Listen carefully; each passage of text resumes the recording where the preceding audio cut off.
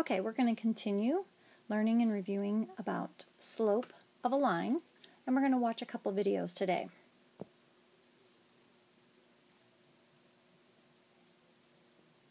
First one is Slope Dude.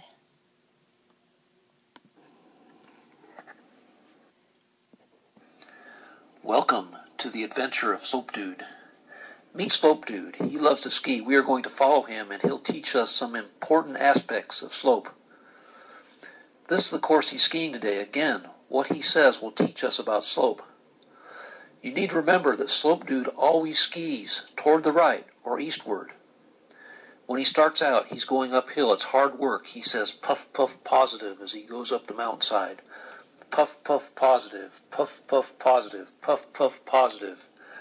Now he's at the top. It was puff, puff, positive all the way up the mountain. But now he can look forward to the downhill. On the way down the mountain, he says, nice, negative, nice, negative. And now, after the downhill, he's in for the hardest part of the ski run, the long, flat part. He says, this is zero fun. This is zero fun. This is zero fun. This is zero fun. And as he finishes the flat part, he doesn't see well ahead, and all of a sudden, he comes to the edge of a cliff. It's straight down. So frightened is he that he says the worst curse word possible in math and in algebra. Undefined.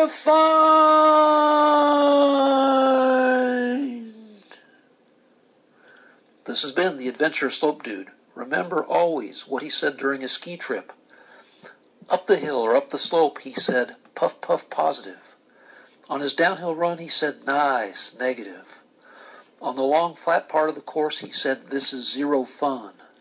And finally, when he went over the vertical cliff and went straight down, he yelled the worst curse word of math and algebra. Undefined. The uphill is a slope with a positive number. The downhill is a slope with a negative number. The flat part is a slope of zero. And the straight up and down or vertical part is undefined. This has been the Adventure of Slope Dude. Thanks for viewing.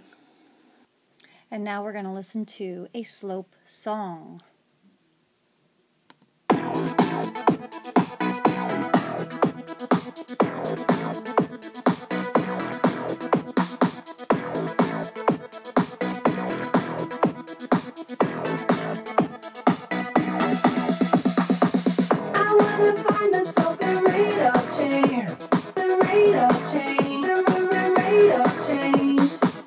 Changing y over the changing x. The changing y over the changing x. On the linear graph of a line, there's a relationship. Every point on the graph that you see follows a pattern C. We call it rise over run. Rise tells you how much up or down. Run tells you how much left or right. Rise over run, here's the formula. Changing y over the changing x. Y is the change up or down. Let's put it on the top. X is the change left to the right. Let's put it on the bottom. Work out a ratio, call it slope. It's a rate of change. Put it on a graph, maybe. Get it from a chart, maybe. Graph 2 points. Calculate from a line. Dale. I wanna find the slope and rate of change. The rate of change. The rate of change. The changing y over the changing x. Changing y over the changing x. Rate of change, let me define. It's how something changes, measured over time. The time is x, the other value y. And we can find these values from a chart or from a line. If we're given two ordered pairs, label them 1 and 2. That makes these x1, y1, these x2, y2. Here's another formula for the slope. Y2 minus y1 over x2 minus x1. Plugging those values to the math, y'all. It's still the changing y over the changing x. The only difference, we use 2 points. Dale. I wanna find the slope and rate of change. The rate of change. The rate of change. The changing y over the changing x. The changing y over the changing x. Slope of a line. If we want to graph, we start with a point, then rise. Rise the change and while we go up to the sky. Then we run, or should I say, through the change in X.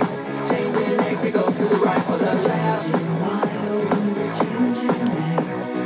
Change in Y over the change in X. Yeah, change in Y over the change in X. Popping points. Change in Y over the change in X. After we move, we pop that point. We're done, and we can do it again. Dale. I wanna find the slope and rate of change. The rate of change. The rate of change. The change in Y over the change in X. The change in Y over the change in X.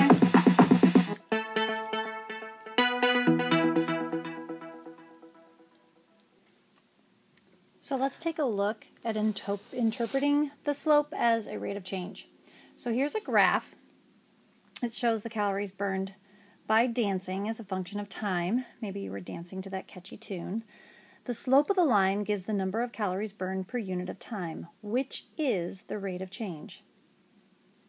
In calories burned with respect to time, find the calories burned per minute. Let's find the rate of change. So we could definitely use the formula, right? And we want to find the change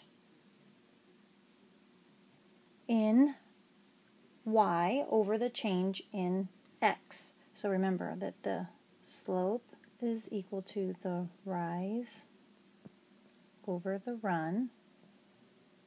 And I like to use that little triangle, change in Y over the change in X. So we can do our points. Here's number 1, here's number 2. So we can take Y2 minus Y1 and put that all over X2 minus, sorry about that, X1. So we'll get 250